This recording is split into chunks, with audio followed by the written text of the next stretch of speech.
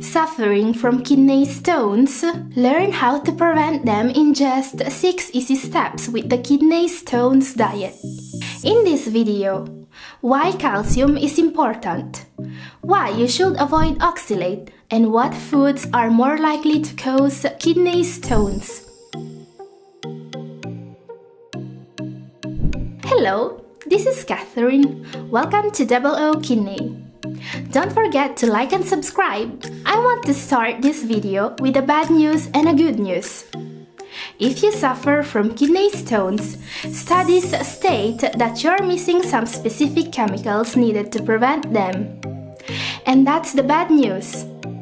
But the good news is that you just need to modify your diet and some of your habits to prevent kidney stones. Let's get started. Step 1. Avoid oxalate-rich foods. Why is rhubarb dangerous for your health? Foods rich in oxalate, like for example rhubarb, spinach, baked potatoes, are really common and, in many cases, are suggested for a balanced diet.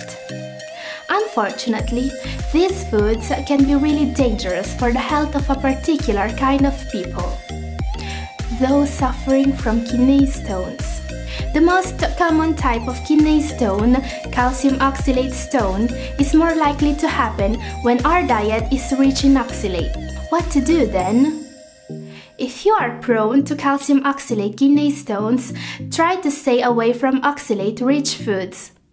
Those include rhubarb, spinach, baked potatoes, sweet potatoes, miso soup, beets, okra, brown cereals, French fries, stevia sweeteners, cocoa powder and chocolate, almonds, cashews, grits, raspberries. The human urinary tract is not supposed to expel solid matter. Kidney stones are so painful for this reason. Step 2. Never be dehydrated. Kidney stones are formed from the substances diluted in the urine. Increasing your urine output is the way to go if you want to prevent the formation of the stones. Ideally, you should aim to drink at least 8 cups and up to 16 cups of water a day. If you drink 16 cups, you will need about 9 bathroom trips in 24 hours. It's a lot, but still better than a trip to the ER. If you live in a very hot area or exercise regularly, you should drink even more. Remember that it only takes being dehydrated for so much to start developing a kidney stone. My advice? Other than drinking at regular intervals, you can drink lemonade without sugar instead of water. Citrate present in lemon can help preventing the formation of the stones. Step 3. Get enough calcium. Calcium oxalate stones are the most common type of kidney stones, amounting to 70–80% of the total. To prevent them, your best bet will be to get a good quantity of calcium. Wait, what? If stones are formed from calcium and oxalate, why should I want to get more calcium? When calcium is assimilated from foods, it will bind with oxalate in the intestines and expelled right away with the feces. But if oxalate is ingested and there's not enough calcium in the foods to bind it, the body will take calcium from the bones. This will not just damage your bones, but is also a major cause of kidney stones. Foods rich in calcium suitable for a kidney stones diet include kale, broccoli, raw okra, bok choy, watercress, and almonds. My advice is to get calcium from foods and not from supplements. There is a correlation between calcium supplements and kidney stones. What you can supplement is vitamin D. It helps absorbing calcium. Step 4. Reduce sodium intake. To reduce sodium intake is usually one of the first advice nutritionists all over the world give their patients. It's not just useful to reduce water retention, blood pressure, and the incidence of cardiovascular disease. It is also really beneficial for the kidney health and to reduce the chance of kidney stones.